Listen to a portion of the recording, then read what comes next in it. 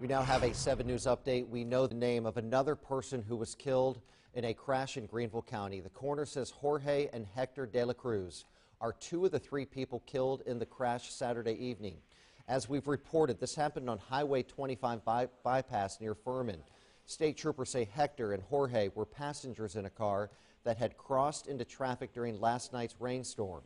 A family of 4 in a pickup truck was hit. All of them went to the hospital for injuries. The 3rd person killed in the car has not been named. There are no charges.